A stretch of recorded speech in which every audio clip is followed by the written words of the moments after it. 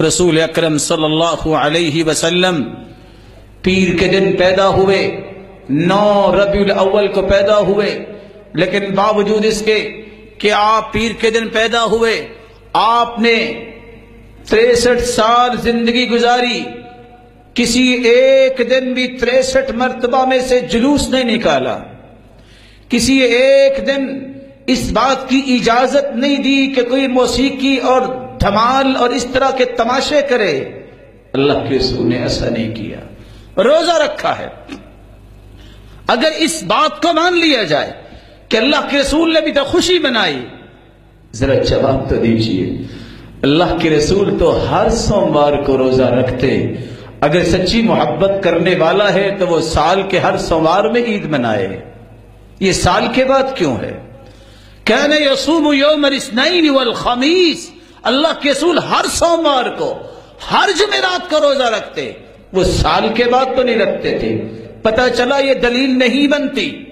دوسری بات جو میری اور آپ کی عقل میں آنی چاہیے، آپ کسی کلفی لگانے والے سے پوچھئے، کسی چرخہ کاٹنے والی عورت بوڑھی بڑھیا سے پوچھئے، رکشہ چلانے والے سے پوچھئے، جس دن روزہ ہوتا ہے اس دن عید؟ جواب دیجئے۔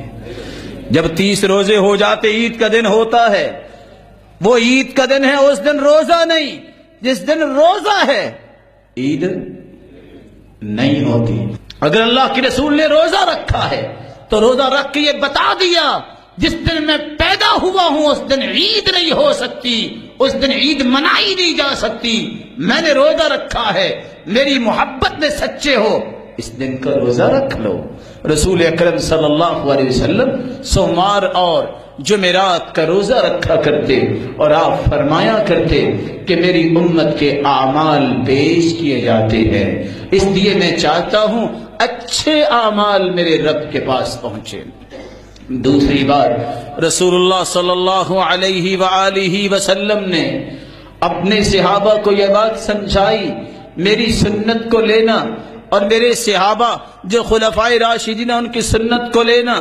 سیدنا ابو بکر صدیق 2 سال 3 مہینے 10 دن حکومت کی، 2 مرتبہ تو موقع آیا، کیا انہوں نے جلوس نکالا؟ سیدنا عمر 10 سال 6 ماہ 10 دن حکومت کی، 10 مرتبہ تو یہ دن آیا، کیا انہوں نے میرے پیارے بھائیوں ایسا کیا؟ اللہ کے رسول صلی اللہ علیہ وسلم کے صحابی سیدنا عثمان نے 12 سال کچھ کم دن حکومت کی، خلافت سنبھالی، کیا انہوں نے اس طرح امت کو غلط راستہ دیا اور لوگوں کے وقت ضائع کیے، مال ضائع کیے؟ 12 مرتبہ تو آیا تھا یہ وقت، اور آپ نے فرمایا تھا اگر میری کوئی اور بیٹی بھی ہوتی تو عثمان میں تیرے نکاح میں دے دیتا۔ سیدنا علی رضی اللہ عنہ جو 4 سال 9 ماہ حکومت کی، 4 مرتبہ تو یہ وقت آیا، لیکن انہوں نے بھی ایسا کام تو نہیں کیا۔ آپ دیکھیے سیدنا حسن جو 6 ماہ تک حکومت سنبھالے رہے، 1 مرتبہ تو آیا۔ سیدنا معاویہ رضی اللہ عنہ 19 بار ان کی حکومت کے وقت میں یہ دن آیا، لیکن کسی نے یہ کام نہیں کیا۔ امام ابو حنیفہ رحمت اللہ علیہ 47 بار ان کی زندگی میں یہ وقت آیا، نہ انہوں نے حکم دیا، نہ ایسا خود جلوس نکال کے قیادت کی۔ امام مالک 68 بار جو ہے ان کی زندگی میں یہ وقت آیا، لیکن 1 مرتبہ بھی کام نہیں کیا۔ امام شافعی 55 بار ان کی زندگی میں یہ وقت آیا۔ امام احمد بن حنبل 38 بار زندگی میں یہ وقت آنے کے باوجود ایسی بات انہوں نے اپنے ساتھیوں کو، چاہنے والوں کو یہ نہیں سمجھائی۔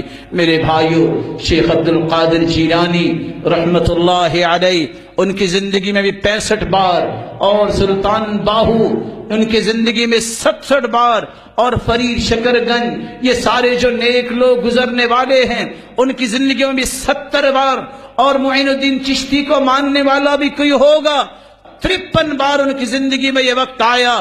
جن جن کا نام لینا چاہتے ہو لے لو، سب اللہ کے پاس چلے گئے۔ جو نیک تھے اللہ ان کو ضرور اچھا بدلہ دے رہے ہوں گے، انہوں نے ایسا کام نہیں کیا۔ ایک مومن کو بھی یہ کام نہیں کرنا چاہیے۔ ایک دلیل جو لوگوں کو قائل کرنے کے لیے دی جاتی ہے۔ اگر آپ سے میری سچی محبت نہ ہو، یقین مانیے میں یہ باتیں آپ سے نہ کرتا۔ صرف ایک غرض ہے، میں اور آپ اللہ کے پیارے بن جائیں۔ رسول اکرم صلی اللہ علیہ وسلم کے بارے میں جو لوگ بھول کے کہہ دیتے ہیں مسلمان ہیں کہ اللہ کے رسول کی اس ولادت پہ جلوس اور نہ جانے کیا کچھ کرنا چاہیے، کیونکہ ابو لہب جب مر گیا، کون تھا ابو لہب؟ کافر۔ کون تھا ابو لہب؟